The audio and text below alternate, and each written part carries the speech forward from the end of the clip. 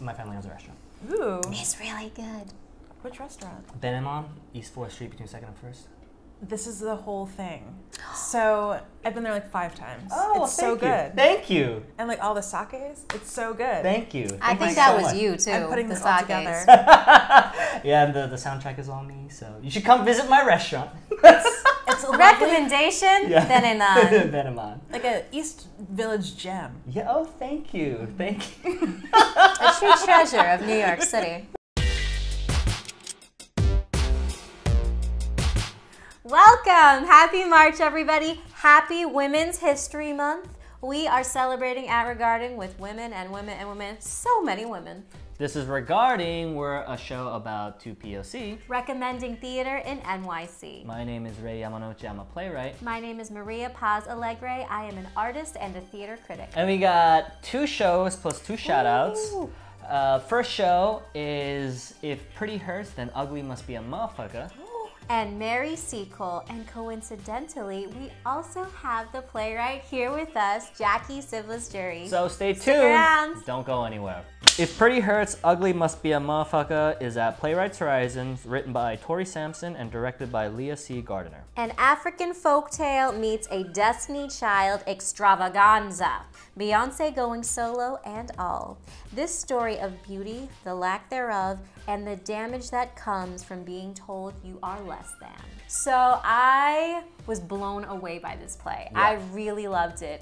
There were so many different aspects. It was, by itself, it was a great play about these incredible girls, 18-year-olds who are really coming of age and like going into their bodies and finding out who they are. But on top of that, there was this folktale element of like mysticism and history that not only was something that was believed by the characters of the play, but that actually, you know, in its way became palpable, and it was like its own other character. In fact, there was actually another character, the cell phone.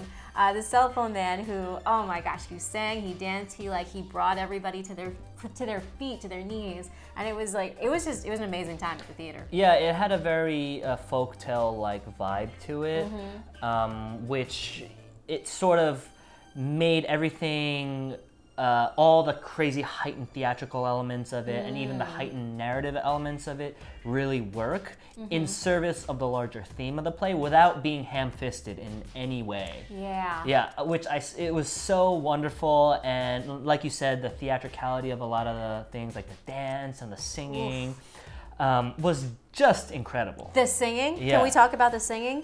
Because while this is happening, the actors themselves did not sing. There was a lot of really amazing movement on stage, but being the voice of the river, and I feel that's not a spoiler because it is called in the cast, the voice of the river, Carla R. Stewart. Her dulcet tones, my God, they like transported me places. Yeah, and like there were live instruments. There were 2 drummers on the sides of the orchestra, and it really gave that element of, reductively speaking or simplistically speaking, like an ancient way of storytelling. That it pushed that element of folktale. You know? I would say yes, and it felt like this is a live show. Yep. It was part theater, Right. part like concert, you know, and I was in. Right, but that's what I mean. It like it gave it that sort of old school feel, like an old way, like an old narrative. Yeah.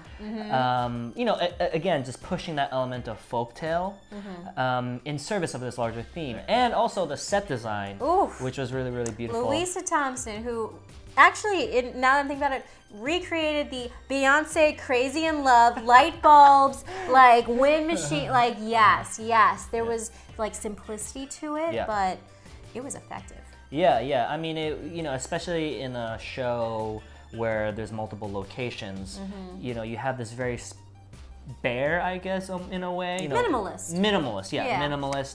And you know, the acting really just carried the show. Yeah, no, they were. I mean, absolutely. they were Destiny's Child. They were tight, and then when Beyonce left, they were they held their own. The show runs till March 31st. It's at Playwrights Horizons. Highly recommended. Definitely go check it out. Definitely check it out. Mary Seacole is at LCT3 at Lincoln Center. It's written by Jackie Sibblies Drury and directed by Liliana Blaine Cruz. Follow one of the most famous Black doctors in history, Jamaican-born and Britannia-adopted Mary Seacole, as she journeys through time and space, exposing the treatment of Black caretakers both historically and in present day. So this is very much a Jackie Sibblies Drury show, and but what I mean by that is it's, you know, it's wild, but it's also intellectual and also incredibly accessible, all at the same time. It's also incredibly unique. Yeah, I mean, I've seen time plays, and like I haven't seen anything like this. So what I really loved is it's sort of almost vignette-y. There are certain scenes that like jump time, and you see scenes of a modern caretaker and then the Mary Seacole back in the Crimean War. And some things they come back to, and some things they don't. Yeah. Yes, and it's all tied down with this one character, the mother of Mary Seacole, and she's sort of like this timeless, like matriarchal figure who simultaneously haunts and also empowers Mary Seacole. Yeah, it's just this figure. Yeah, this figure, very imposing, and which is grounds the whole play. And as the play continues to move forward, like things start to change, shift, become weird, become haunting, and then it just explodes. Yeah, just explodes. Oh God, it was so. This is I think a very good sign about plays. I could not stop thinking about this production. Yeah. It was a couple weeks since we've seen it, and I still haven't been able to get it out of my head. Every day there's something new that I think about, and something that did not affect me as much when we saw the play, but in thinking about it after. I'm Filipino, and a lot of us got citizenship and entry into this country through healthcare, because there's a huge healthcare crisis here because of the lack of caretakers. And in our culture, caretaking is part of our culture, so that's why we have the people, and that's what is wanted here. And so this is something that I know about. I have family members that do this, and then on top of that, to see accurately how they love us when they bring us in, but then when we are in charge, they hate us and order us around. And so it's very telling, but told very well and very truthfully, and I really appreciated that. I was like, you nailed it. And I also have to say, like other Jackie Sibblies Drury plays, it's challenging. You know, it's not one of those things where you can just sit back and let it wash over you. You have to sort of give the play as much as it's giving you. You have to sort of meet it in the middle. But if you do, the payoff is extraordinary. Oof, that payoff. Because I will say that there were moments where it was so, there was so much. I'm just like, it took me a minute, and I'm like, I'm a little confused. I'm not entirely sure how this fits with this or where this is that. But then like, life is confusing. You get confused. It's not linear because life is not linear, and so it has a lot to do with memory and time and history, which hits you throughout the day. And so very fragmented. Fucking dope ass play. It's at LCT3 at Lincoln Center. It goes till March 24th. Definitely check that shit out. It's so good. Bonus material. There are some plays that we wanted to see, but we were not able to see, and so now is our time to recommend to you some things that we're gonna go see. So one show that we didn't get to see, but I am dying to see it, is Daddy by Jeremy O. Harris. We both saw Slave Play, and I was blown away by it. I have not been able to stop talking about that. So he's now doing something called Daddy. It's co-produced by Vineyard Theater and the New Group. It's at the Signature Theater, and I will see everything that this man writes for the rest of his life. He is intellectual, he is powerful, and he can twist that knife. It made me a lot of feelings, so yes, definitely check it out. I'm really excited about this play called Hate Fuck by Rahana Lumirza. It's directed by Adrienne Campbell Holt, and it's at Women's Project Theater on the Upper West Side. It's a two-hander that deals with Muslim identity and the stereotypes of that and how that's sort of used in art media, and it might be a subtweet. So definitely looking forward to that. That's the tea. Oh, that's piping. Yeah. Just burn.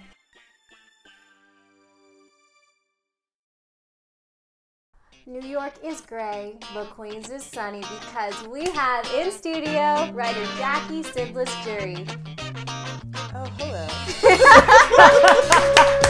Yeah! Jackie, thank you for coming on to Regarding. Welcome to our amazing, huge studio. So much space. Yes. So, you have a show currently running at Lincoln Center, LCT3. Yes. Called Mary Seacole. True. How long have you been thinking about this play? What was sort of the impetus of writing it? I guess I've been thinking of it for a while. Like I first got a commission to write the play 4 or 5 years ago, and started read the autobiography then, and was for a long time trying to figure out how to turn it into a play, because it's this Victorian-ish someone writing about themselves, so there's only one voice. And so I was interested in her story, but I couldn't figure out how to make it a play and not just an interesting historical monologue. Right. And so it was sort of once trying to introduce more contemporary women that it became more of an actual play rather than just notes for a long time. Can I ask, with the jumps in time period, what was your research or preparation for that, just in being able to go through all those different times? Oh yeah, it was all of the historical stuff was reading reading this autobiography and reading about the Crimean War, and sort of reading about reading letters that Florence Nightingale wrote to her brother about Mary Seacole, and reading all of this stuff. Rejection letters, right? Yes, and then she also said some nasty things to her family about her, but it's cool. Everyone says nasty things about everyone else all the time. That's true. Including nurses in the 1850s. Yes, they were just Twitter beefing. Yes, slow mo Twitter beef. But I love Don't you subtweet me, bitch. Don't you subtweet me. 100%. Yeah. But then with the more contemporary stuff, it's some of it definitely comes from listening to women in my family. Some of it comes from observing women in New York City. I spend a lot of time in parks feeling a little bit like a child molester, being at playgrounds without children, and having people be wait, why are you here to kidnap someone? And I was I'm just listening to what you're saying and writing it down. That's not creepy. Yeah, that's not weird. I shouldn't say that. But yeah, and that's play.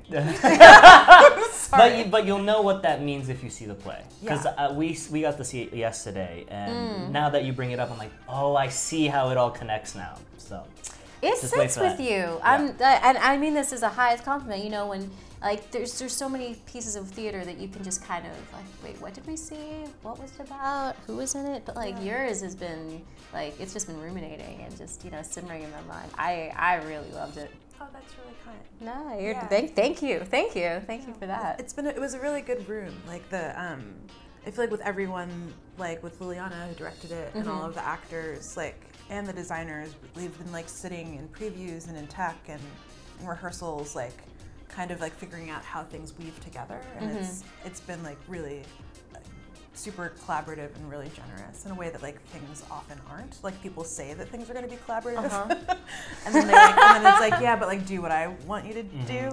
And this has been a lot of give and take, and it's been really great. So, from a 2015 New York Times piece, Kurt Columbus, the Trinity Rep Artistic Director, has quoted as saying, with you, I joked with Jackie, can your next play be a family drama around a kitchen table? And she said, under no circumstance.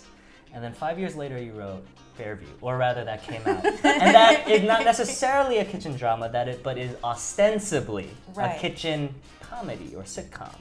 Also, that's going up at near Theater for a New Audience. Yes, Tefana. In the summer, Tefana in the summer, which we have to mention. In Brooklyn. In Brooklyn. Hey. So go check that out. What was the impetus for Fairview? I just wanted to mess with Kurt Columbus. There you go. I'm just kidding. that? You heard that? Yeah. I'm coming. We gotta tag Kurt Columbus right now. Yeah. See what you did? So he'd be like, "What did I do to you? I haven't done anything bad." Yeah.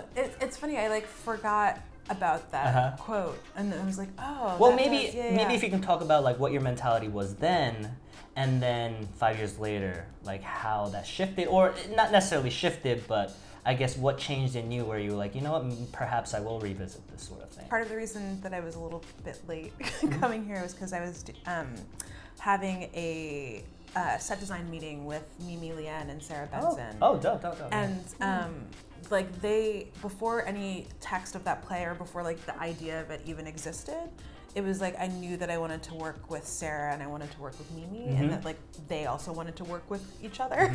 Right. And so it's when we were having our earliest discussions about the play, it was like this idea of surveillance and race and like people watching people, and how like eventually like how implicit bias changes the way that you watch someone's behavior and judge it. But like and so we were like Sarah and I were doing we were reading all this stuff. We were watching police interrogation videos for a while and like watching interrogation tactics. Right.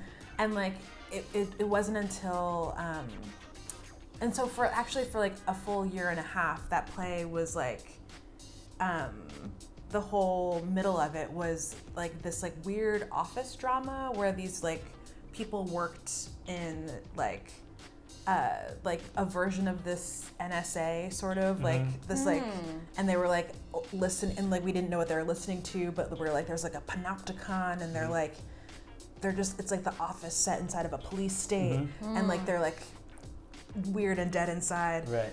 And then that became like less and less interesting. and so it wasn't until figuring out that it was like really this one book that Sarah and Mimi and I read by this woman named Simone Brown, Dark Matters. And it's about like surveillance and black bodies in space through time. And so there was something about that where it really clicked in that we needed to show something very normal and then show it being disrupted by people who were watching and judging it. And so like the idea of like, this is such a long answer, but like figuring out what felt normal in a theater was like something that was like naturalistic / sitcom-ish. And like that's how that came about in this like completely random way. Got it. Like after like all of this other like weird like theoretical architecture was put up. And so it was like the play of the beginning of the play was like one of the last pieces of it to come into place. It was weird.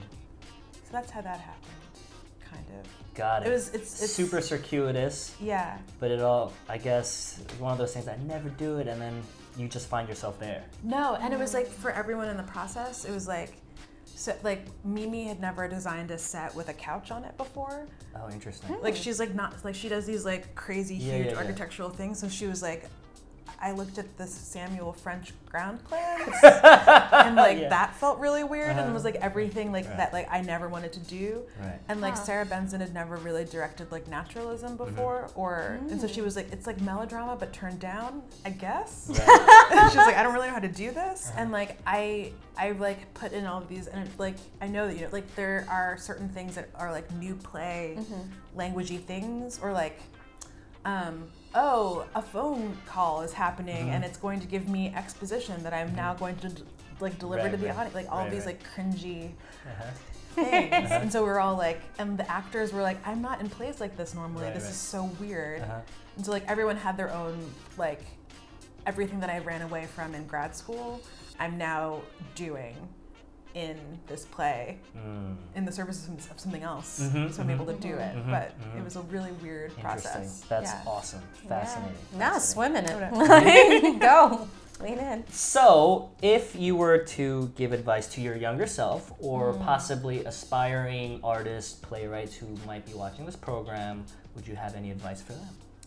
If I were to give advice to my younger self, I would say, stop acting. Oh my God. You're so bad at it. And also like, or I guess conversely, like keep acting just because you're taller than the boys and like don't have a good sassy black woman voice doesn't mean you won't have a career. I guess, but like in terms of like advice, like if you think something is bad, it is. Like, I feel like that's like, you know what I mean? Like in every way, like if you're like, oh, this feels sketchy, it is. So like, trust like your inner voice and like it can, like you can still make things better. Like if you think that your writing is bad, it might be, but that doesn't mean it's gonna be bad forever. But like, give your inner critic some credit and like give your like aesthetic, like, isn't there something, this is so cheesy, but isn't there's like a thing where it's like your sense of like artistic aesthetic develops before your ability to do that thing? Yes, that like, is. There's like I can't a thing. believe. No, I know. I can't believe you actually brought that up because I was literally thinking that before you said it. You know? Yeah, And the it's Ira true. Glass had a thing Yes, about that's Yeah. who it was. Oh, I'm quoting how- Ira Glass. that. Yes. Recommendations. So if you have anything you'd like to recommend, this is a recommendation show, anything at all. Okay. I feel like I have like a bunch of recommendations Go, and I'm not go, sure which that's one is fine. the right Go one. all of them. So my first recommendation is to buy fancy bread and slice it and put it in the freezer. Ooh. Because it makes your weeknight dinners more special. Oh, that's a great idea. Like get a baguette, slice it up, Yeah. then you just put it in the toaster, and then it can turn like just like some roasted vegetables and an egg into a beautiful French experience. Oh yes, oh yes. Am I in it's like- Paris? Yeah, buy like 4 baguettes at once. Yeah. Especially if they're on sale. That's brilliant. So that's like one real recommendation. Great. And then I feel like the other one that I have is from Taking the Car Here, which is 3. So Hot 97 on Friday night is like a joy. We had like a little bit of like, there was some Ja Rule. Wow. There were like it was Ooh, throwback. times a million. There was like I never knew there was a love like this before. That one. What's your zodiac sign? That guy. His marquee. It was like I was like, oh, like I forgot about these. This is like my middle school dance. Come to life on the radio. So like listen to the radio. Yeah. And go to the Queens Museum. It's a wonderful museum. You're right across the street from Flushing Corona Park. It's Beautiful a lovely, beautiful park. There are beautiful families. There are different events. Go to museums not in Manhattan. They are wonderful and worth visiting. Those are my recommendations. Those are amazing. That's Those are dope. amazing recommendations. Thank you. Thank you Thank so you much. for being on the show. Thank you so much for coming on to our show. Thank you so much, Jackie Sibblies Drury. That was a heck of an interview. I want to be best friends with you, like in real life. But really. We've already said it But not before, but go check out our show, Mary Seacole. It's at LCT3 at Lincoln Center. It runs till March 24th, so don't miss it. Make a right at the fountain, and you're going the right way. Way to go, girl. And make sure you check out an extended interview over here. At our beautiful website. Beautiful, absolutely We beautiful. got blogs, we got recommendations. We pay Squarespace every month for it, so please. Speaking of which, like and subscribe please. so that we can monetize. And, please. keep these lights on. This is a labor of love, but We need a little bit let's of make cash. it a if you labor can of do cash, it. shall we? I want to keep this Artistry. going, and if you like it, we can bring you more content, but we can only do that if we get more support. So Don't it'd you be want great. more Asian in your life? Said everyone ever. Just saying. Sure. Just saying. Have a good one. See you next time. Bye.